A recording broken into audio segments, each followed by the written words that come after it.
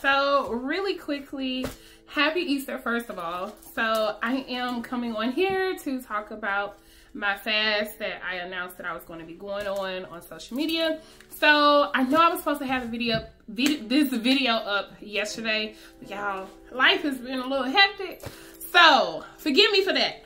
Anywho, so today is Easter.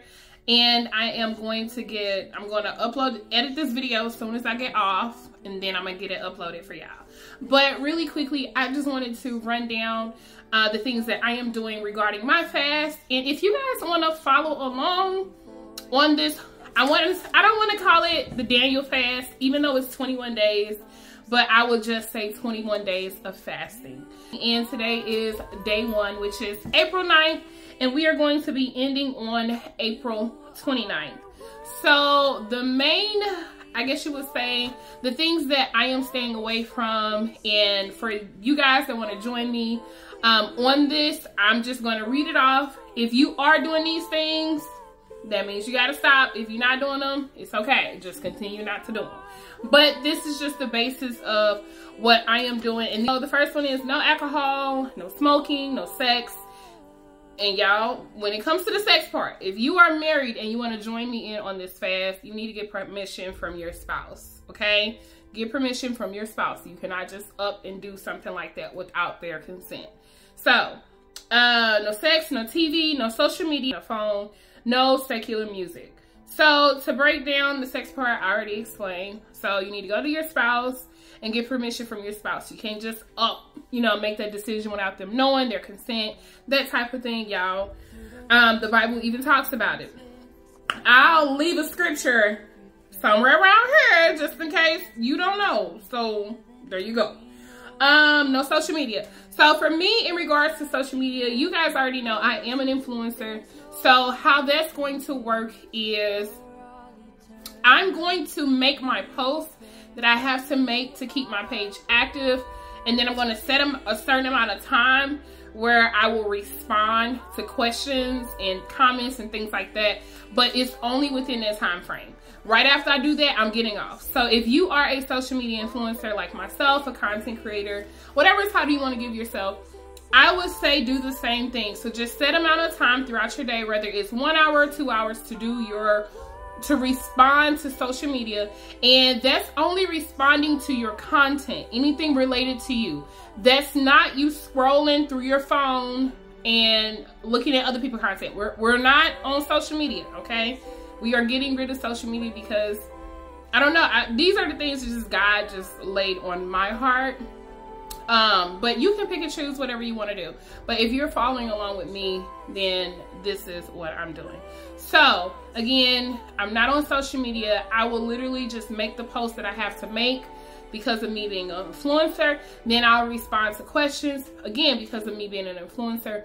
But I'm still going to only take a certain amount of time out of my day to address that.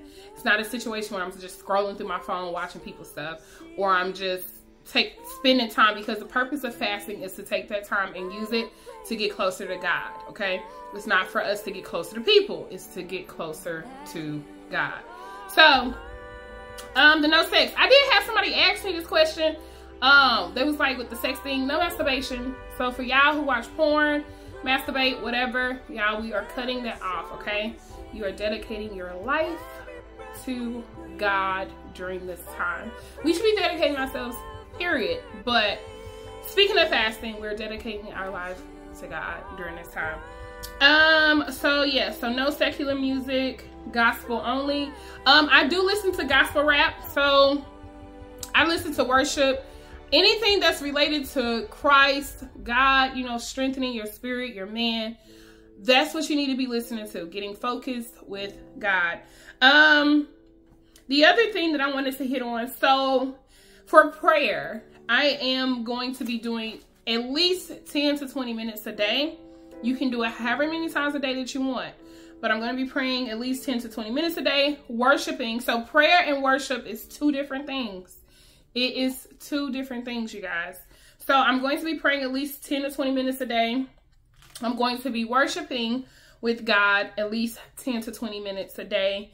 And then I'm also, so when it comes to TV, TV is still on the time limit, okay? Because at the end of the day, we're not supposed to just always be watching what somebody else is teaching us. We're supposed to be learning the word for ourselves. We're supposed to be getting understanding for ourselves. So I'm going to watch sermons related to God.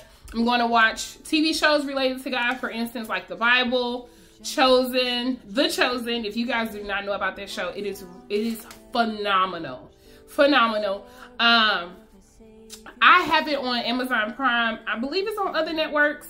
But if you don't have the app, I believe you can download the Chosen app or something like that. But the show is called The Chosen. So I'm going to watch things related to that. So sermons, TV shows, biblical TV shows, things of that sort, I will watch it. But still, I'm only going to be watching it on a time frame. So if you guys want to stick to like that 1 to 2 hour window, you can do whatever you want. So but this is just what I'm going to do.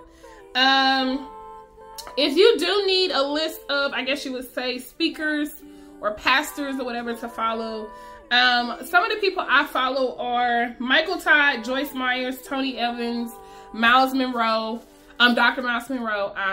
I'll try to list all the people in the description box. So if you guys missed it, just go back and look at this again. Yeah, so no going out. The only time I will be going out is if it's business related. Like I have a networking event. I believe it's either Monday or Tuesday coming up and I have to go. But once I go there, I'm gonna do what I have to do, then I'm gonna go home. So no just random going out, no just finding random things to do, because you guys, we are supposed to be taking this time and spending it with God, okay? So that was the other thing. I don't know how I forgot to mention it earlier, but I got it. So no going out. When it comes to the cell phone, I understand, you know, we all have kids, we're married, some of us have kids. We're married, not married, whatever the case may be, where you have to answer your phone. So what I mean by no phones is I'm not going to be just on my phone just talking, having conversations. I'm not going to be on my phone just texting people. If somebody feel like I'm being funny, whatever. I have to do what I have to do. Now, the Bible does tell us that we are not supposed to just be going around letting people know that we are fasting. However, the only reason why I am telling you guys is just in case if somebody else is like, you know, I need to get closer to God.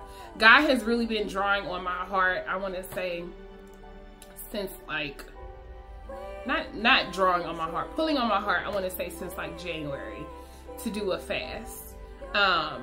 And I did fast for a little bit at the beginning of January. So no, it was February.